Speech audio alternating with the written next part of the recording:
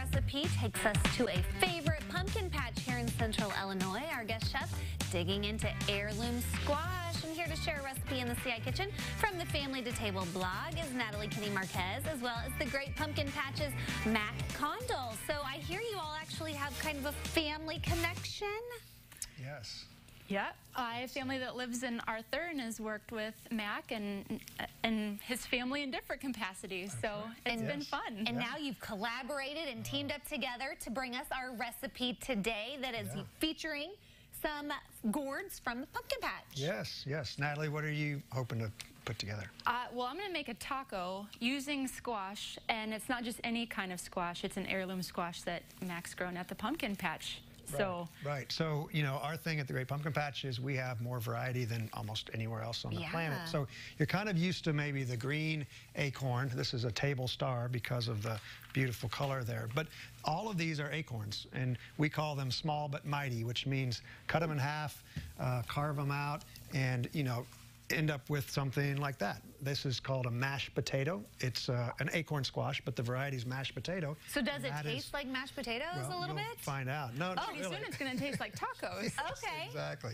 Exactly. So the orange one is your normal green acorn that you'll find on the shelf. But there are so many more opportunities to get a little more adventurous with what you're actually cooking with. Well, I never would have imagined making tacos with acorn or any kind of squash to, you know. Yeah. Well, I think a lot of people just take the squash home and roast it, if they ever even cut it open. I think that that can be an intimidating thing. And so when Mac and I were talking, I was like, you know, I'm going to try something totally different and bring about some recipes, some ingredients, some flair from the Marquez side of my family, my husband's side of the family.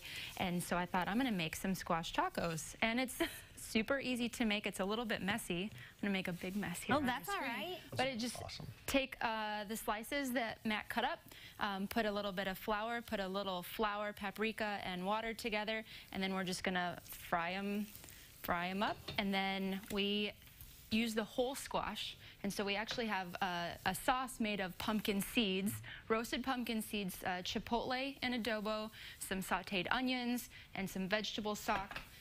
So pumpkin seeds, this is my favorite, the chipotle and adobo. So we're going to serve that on top. Oh, my word.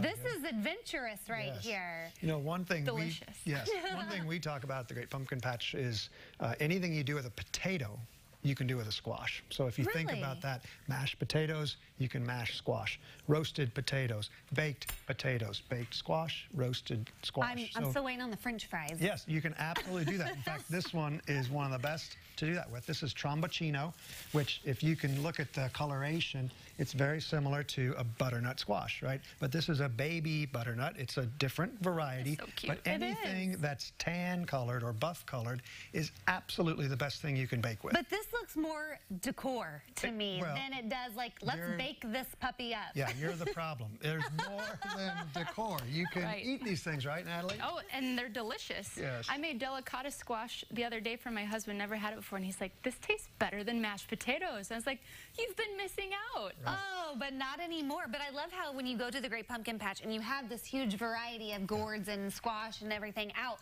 you actually share recipes there with how you can use them and prepare them. Yes, so we have one weekend left. We have squash tasting available on Saturdays and Sundays where we go through these 4 icons and we break down, you know, you don't have to know this is called Seminole or Schmehem Coom or Butterkin or Tromboncino. You just need to know that it can be roasted. And you can roast it by going on our Facebook or our website, and you can see, you know, those tasty videos where you're right over the top. We actually work with the squash and break it down so that you can explore and work with anything that you find in the big box store, or you can get more adventurous and get the different varieties. So we've made it really easy, and she's taken it the next level where you can get more adventurous. And I can't wait to taste test these next level tacos. You still have a few days left to enjoy the Great Pumpkin Patch. They close Halloween, so definitely go out this weekend and get you some gourds for upcoming Taco Tuesday. Yes, there you go. We're taste testing our tacos coming up